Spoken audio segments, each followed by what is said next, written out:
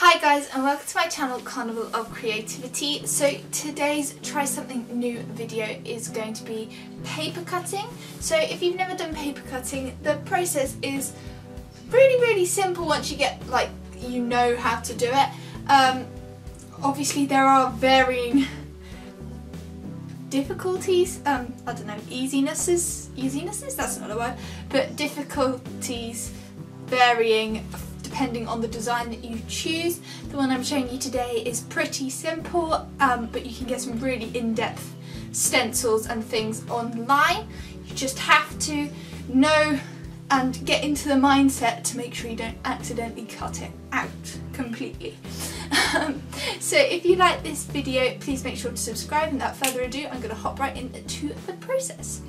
So the first step that you want to do is either find a stencil online that you want to copy, or and print this out obviously, or draw it. I opted with drawing it, so I drew my butterfly outline, the antenna, and then the semicircly bits, teardrop shapes I guess, in the middle of the butterfly, the big butterfly, and then did two smaller ones around it as well. Once you've done your template, you want to start by, I'd say start in the middle, just because the more that you cut, the less stable it's going to be, and if you start in the middle and work your way out, then you've still got the outside holding it all together, as opposed to being more prone for rips and things like that, because you do not want rips in your lovely paper cut art that has taken you forever to do. Pro tip. So once you've started cutting, you want a craft knife and a cutting mat, and you want to start cutting out your design.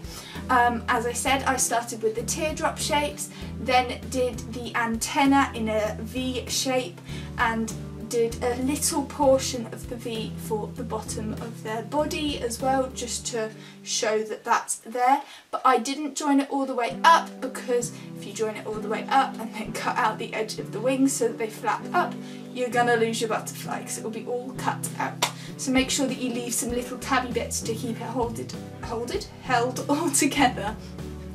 Then once you've done that, you can cut around the outside and gently bend up the sides to make it more three-dimensional. I've got it up here so you can see once it's in the frame, it's got this 3D sort of effect to it. And then repeat this for all the other butterflies or whatever design you're doing. Obviously not every design is going to have the 3D bits, some are going to be flat and just cut out as well, but literally the sky is the limit. You can do like people's faces as stencils and cut them out. You can do animals, landscapes, like trees and woodlands, and layer them on top of each other so you've got a 3D effect. You can do, what have I covered? People, animals, landscapes, I think that's it really. Text as well, any sort of quotes and things like that. The sky really is the limit. So I hope you liked this video guys. If you did, please make sure to subscribe, and I will see you all next time. Bye guys!